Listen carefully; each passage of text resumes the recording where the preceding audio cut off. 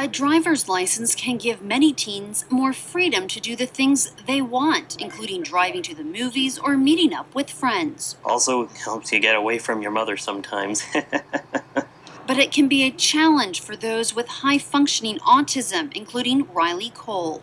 Because their condition can interfere with paying attention to two things at one time, with coordination, controlling the foot and the hands to control the gas and the brake pedal and the steering wheel. Researchers at UVA were awarded a $100,000 grant from the U.S. Department of Defense to study how virtual simulators can train and evaluate teenagers with high-functioning autism and Asperger's. Riley is among 12 student drivers in the study with a learner's permit and who have autism. For about an hour and a half twice a week, he maneuvers through this virtual driving course.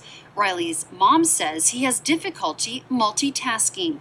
So if he's paying attention to stop signs, then he might drift into the wrong lane if he's on 29. Or if he's paying attention to the lines and staying in line, he might forget the stop sign and run through it. So what we're trying to do is to give them a safe place to build up those skills in a virtual world. Each session is broken down into certain driving skills. When we're able to break it down into the key elements of driving step by step, it allows us to gradually build upon those multitasking skills. Before Riley goes to get a driver's license, his mom wants to make sure he's acquired all the skills necessary to be a safe driver. And he understands that and agrees with it.